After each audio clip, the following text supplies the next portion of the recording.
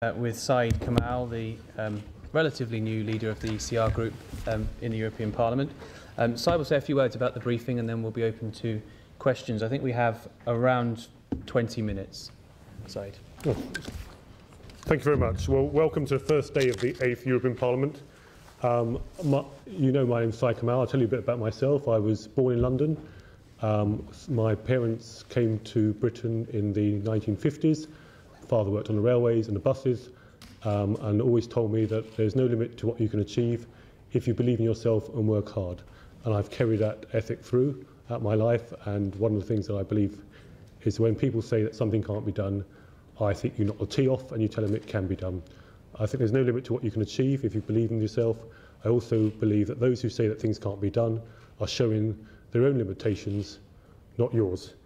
And with that, I think it's very exciting that I am now the leader of the third largest group, a growing force committed to reform. And I was elected, sadly, to take over from Martin Callanan, who sadly lost his seat. But because we are a growing force, it's important that we tell people what we are in favour of. We are in favour of challenging the cosy consensus.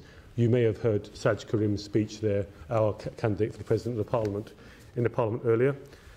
We believe that we have to look forward now. And one of the things that worries me about Brussels, and the Brussels village in particular, and I have to say this extends not only politicians, but actually sometimes in the press as well, is that we tend to look back all the time. We have to look forward, and one of the mantras of my group is to make sure that we look forward to meet the challenges of today, my children, our grandchildren, and the challenges as we work towards the 2050s, not look back to an outdated model of the EU based on the cosy post-war consensus of the 1950s. So with that, we want to be positive. We don't want to talk about what we're against all the time. Where there are things that we object to, we will oppose. Of course we will do. That's part of parliamentary democracy.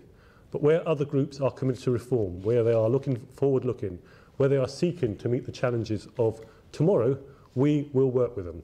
So, for example, where there are groups who are talking about completing the single market, talking about the digital single market, talking about a flexible employment laws, talking about tackling some of the chronic unemployment that we see in parts of the EU, talking about lifting their eyes up from the navel gazing, the institutional navel gazing, where we look back and we talk about institutional issues, while out there, when I was during the election, on the doorstep, people weren't talking about the Spitzenkandidat process, or they weren't talking about the institutional issues and the battle between the Parliament and the Council. They were talking about jobs, they were talking about growth, they were talking about the social concerns that face them and their communities and every day. So it's with that I regret the sort of cosy stitch-up between the EPP, the Socialists and Aldi.